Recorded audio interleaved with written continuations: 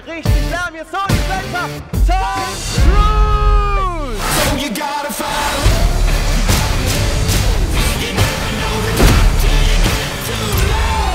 Thank you to everyone for being here tonight. It's really made it incredibly special.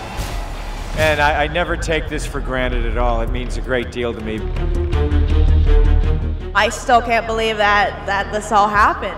You know, to be part of an amazing project, playing an incredible character and getting to work with Tom, getting to work with Ed, who is a brilliant director and a great writer.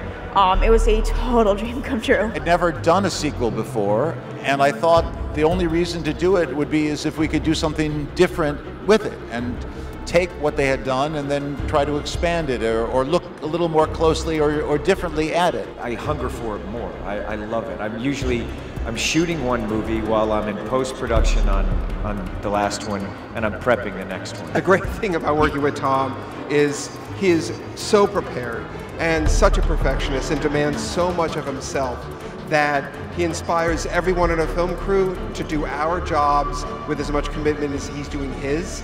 So the results are fantastic.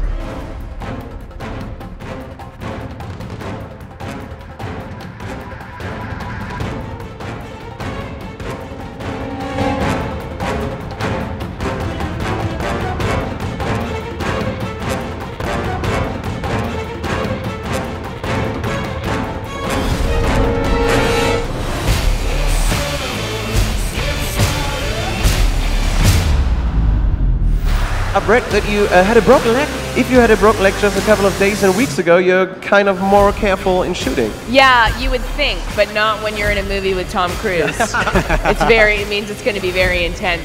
She is a brilliant actress, brilliant comedian, and character comedy, the kind of things that I love that kind of work. And also this character needed someone that has that kind of presence and intellectual power.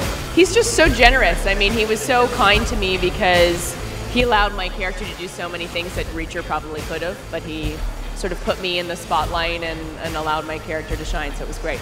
I think of these moments, and when I'm making a film, I think of the audience and you all every minute, basically. So thank you all. I can't wait to show you the film tonight. So you gotta follow.